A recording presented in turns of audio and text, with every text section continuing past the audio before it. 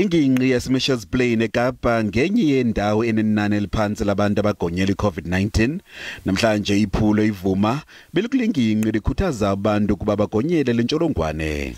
Coronavirus is spreading, so if we don't vaccinate, so we won't be able to stop it from spreading. I'm a leader of the union and I want to encourage all stakeholders, as members of society, to come and vaccinate. Eliphondo nenjongo zokugonya ngokupheleleyo 70% yabantu abangaphaya kweminyaka engama-50 ekupheleni kukaDisemba. We will be going to the mosques. We will also be jabbing the minstrels and the kapsaklops just to show that we are ready for the tweede nuwe jaar. Kusenjalo iqela echaselene nokugonyela iCOVID-19 lenze umngcelele si-point nalapho livakalise inxalabo kuqulathwe kumachiza eCOVID-19.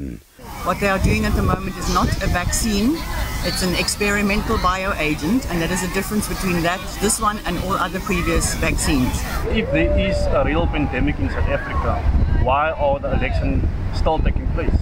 Because according to my understanding, a pandemic equals to a natural disaster, which means the government should concentrate on securing the lives, not running around for canvas for political parties for votes. Eliqela liphinde lathi nelungelo lokuba likhethe ukuba ligonye okanye lingagonyi.